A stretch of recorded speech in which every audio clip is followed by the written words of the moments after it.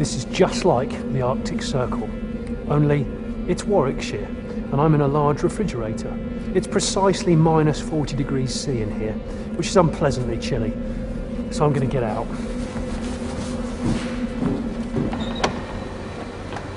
Oh, that's better. This is the home of Land Rover's engineering facility in Gaydon, and the cold weather test is just one of many.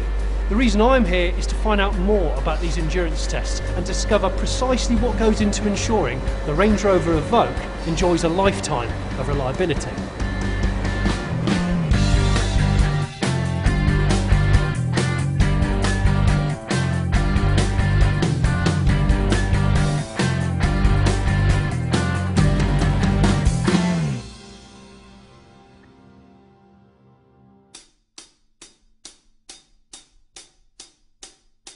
Range Rovers really are tested in the Arctic Circle, but before they get there, they have to pass various rig tests here at Gaydon. The guys here are literally trying to break every moving, hinging part by subjecting a lifetime of usage compressed into weeks, not to mention simulating different weather and temperature conditions.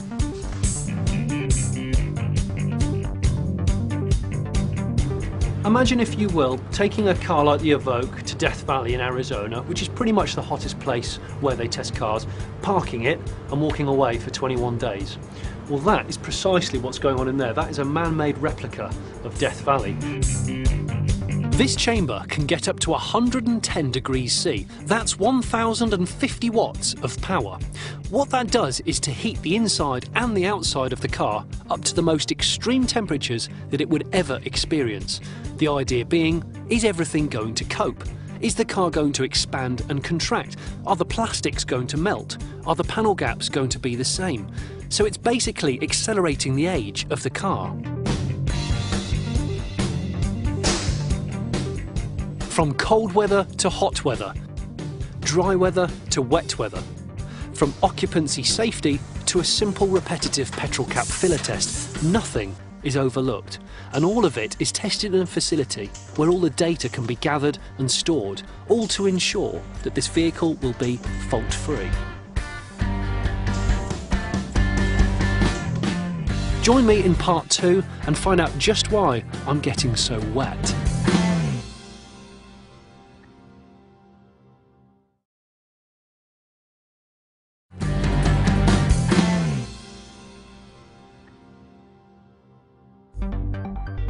So far here at Gaydon, we've looked at some of the extremes of the temperature scales, but there's another, more common weather phenomenon that's just as problematic to car manufacturers, and Land Rover needs to test rigorously against it, and that's rain.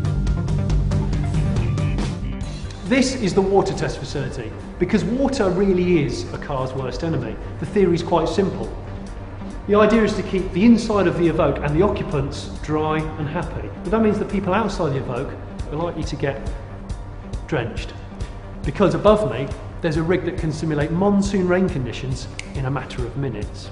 I think I'll probably be okay though, because I've got this anorak on and this brolly though.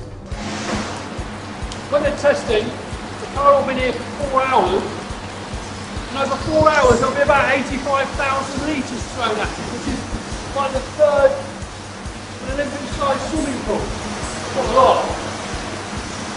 It's actually really wet now already. I've been in there about 15 seconds. It's also the only rig of its type in Europe that tilts as well as rise and drop, so it simulates totally different angles, not just they throw at it from above.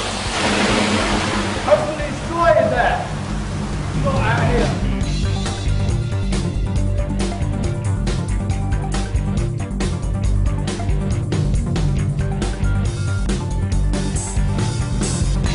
Believe it or not, there's 2 guys inside that car right there. And they've got these ultraviolet lights, and they're trying to detect any water that might be ingressing into the car. They're just checking for defective seals or any water getting in through any nooks and crannies at all. And they'll be in there for up to 2 hours at a time, which must be a little bit strange. The more I walk around this place, the more I begin to realise just how much work goes into ensuring that every part of this car is built to withstand a lifetime of abuse. A robot's life is a repetitive life. Imagine 30 years ago, that would have been a bloke doing that.